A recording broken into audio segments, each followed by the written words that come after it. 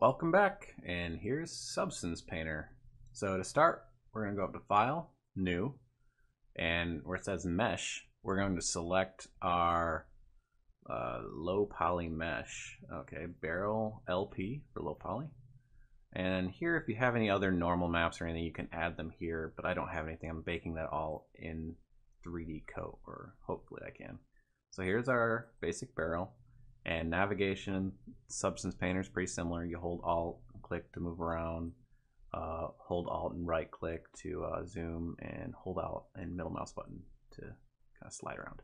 Okay, so to start, we're going to go to, over here on the side, we have texture settings. We're going to go to Bake Textures. And first things first, you see here, high definition mesh. We're going to go like this, and we want to grab the barrel merged HP, not the MP. MP was our medium poly, and we want the high poly. So I'm gonna grab that, and I'm gonna bake everything. And one thing I do want to change, I'm gonna go here and I'm gonna change color space for ID map. I'm gonna change that to mesh ID, and that should work. Another thing we want to do is go back to common, and I'm gonna set this to 2K. That's what I set my initial settings to as well. And I'm gonna say bake textures, and this will take a little while. Hopefully it gives us a good bake. It's a pretty simple object. It shouldn't have any issues.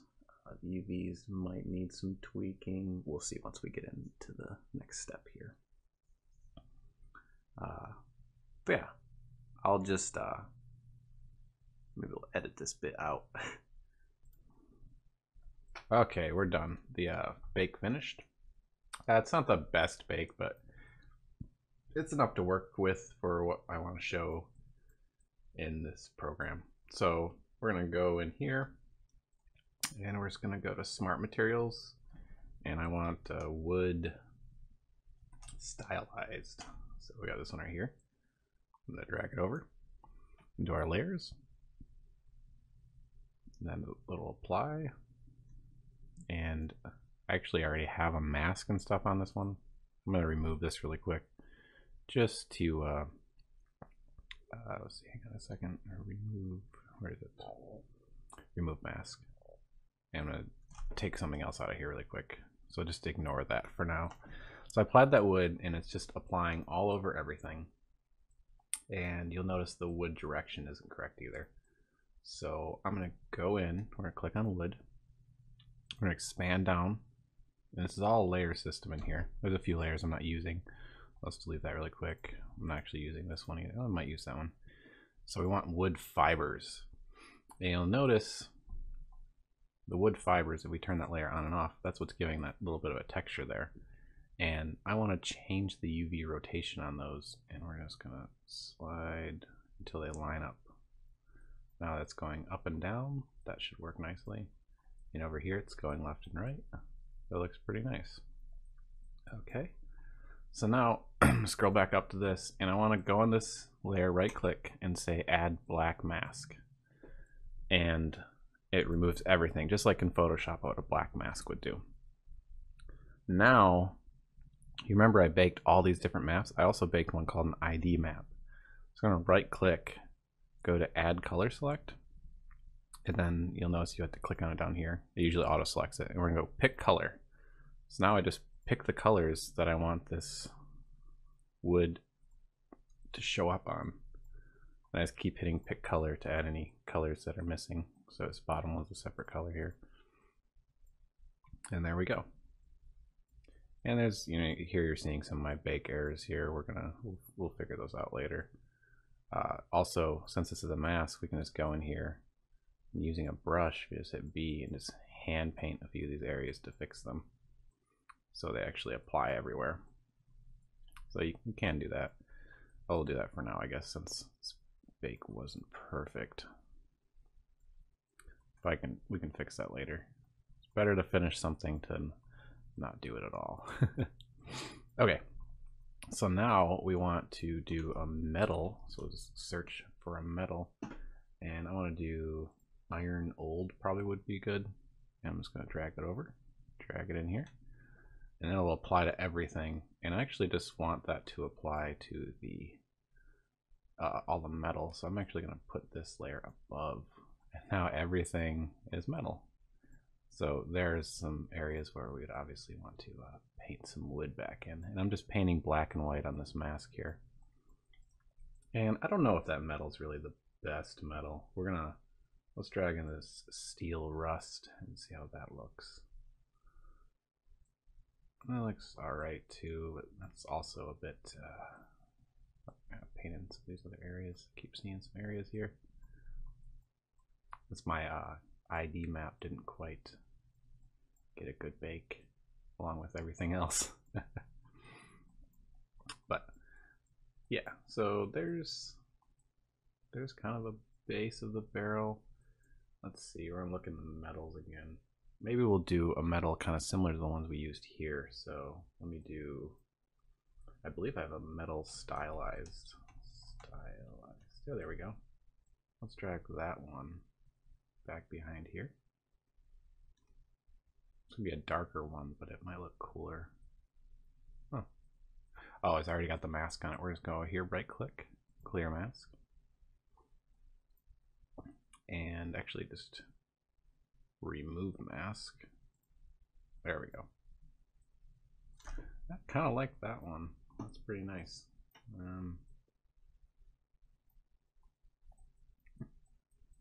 Kind of gives it a different look. It's a little too shiny. So we're going to go in here and look at that. I'm going to delete these. Well, let me see. This one's too shiny. I don't really like that one. We're just going to use this one and modify it slightly. So we're going to zoom in a little and then just take kind of break down some areas, see what's kind of constructing this metal. So we have, that's adding a little bit of that dark layer, a dust copy, the dust, kind of that coating overlay, underpaint, clear coat. So this clear coat is actually what's adding this most of the shine. I don't want it to be that much of shine. What if we, so that doesn't change it, but if we click on clear coat, we can actually look at the roughness here. I can make it a little rougher just by sliding this and changing it. And that's already looking better.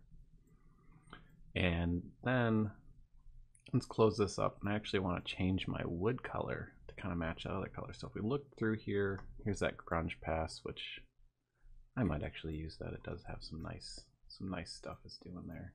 Yeah, I like what it's doing with the edges and things. I'll scroll down, and here's our base wood color. So there we go, and we can take that, and I want to make it like that deeper brown, maybe a little more saturation. And a lot of this color actually is also coming from this noise color above. And the noise color, I'm actually not sure how that's being generated. Oh, is it right here? Yeah, it's being generated right here. There, that's nice. It looks like a nice barrel. So that's pretty much it. I had some baking issues and things like that in this, but other than that, everything turned out really nicely. Other than like these errors and things, and you can look through here and you can kind of, it's probably my ambient occlusion layer and things like that.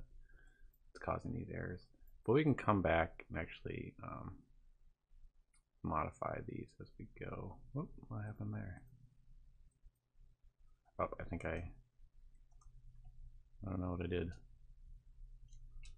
Oh, I went through, if you hit C, you'll cycle through the layers of all the different types, you know, base material, metallic, roughness, normal map, and height, and normal and height. But if you hit M, it'll jump you back to your base color.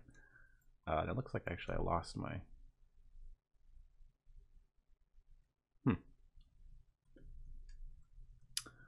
I think I'm in like some sort of mask view. I'm not really sure. View.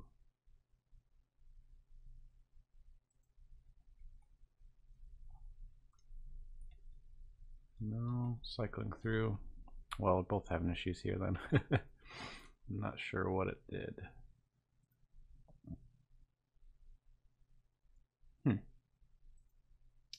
There's probably a setting I don't know about. Should be somewhere along here, but hopefully I can find it to show everybody. Let's undo a few things. Oh, maybe it was just a setting I did. Well, it looks like it messed up the colors I had selected, so let's redo those really quick. There. Remember, we have our diffuse color here, and kind of slide this. Go back to the base. Get the nice dark wood. Maybe just a little more saturation. And if you wanted, you can modify some stuff in here too. Like say, let's go through here and find, like, here's that layer that's adding all that nice edge adjustment. Say you wanted to do a little bit more of that. Let's just duplicate that layer and we'll click on the mask, and we can edit this mask a little bit so it doesn't, maybe doesn't apply as much. And you could also set this to what happens if you linear dodge. It's gonna make it terrible looking, but let's just use that for a second so we can actually adjust this to kind of reduce. I want it to be like another level of edges or edge. So just kind of pulling it back, kind of tweaking it to where the global balance is giving us a lot of this. I wonder if we can go any lower than that. Let's try 0.5. We can. Let's go even lower. Let's do 0.25.